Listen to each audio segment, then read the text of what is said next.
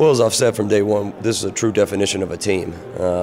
We've told our guys everybody's going to have an opportunity to step up and have a big game or step up and have their opportunities, and you got to be ready.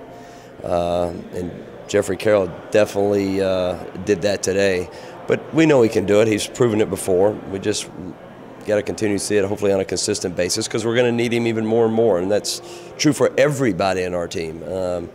We're going to need everybody because, as right now, we're the walking wounded at this point. So we'll lace them up and see what happens. Felt really good. My confidence level went way up from today. So I'm just trying to, just keep getting better at it. Like not just settle for it, but just keep getting better because we have 2 more games here. So I just want to keep getting better at it and hopefully go home with some hardware. Just felt the game today, Phil went out, yeah, that's a big piece of our team, and we have, Jeff went out and froze down here. Sean is out also, but, Sean just kept telling, just play your game, because, you're here for a reason, we all know you can shoot the ball, so just go out there and just show people, what you can do. Well, Anthony Allen really took advantage of, the starting position and really did a great job of getting us off to a great start.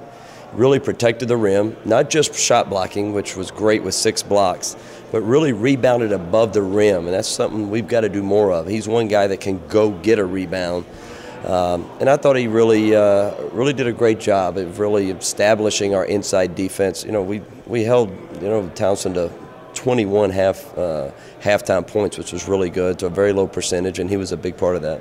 Anthony Allen had a huge game. He held down the paint. You couldn't even score on him, but I'm kind of used to seeing it because he always does it in practice. But he had a terrific game. His motor was really high today, and we need that from now on from him.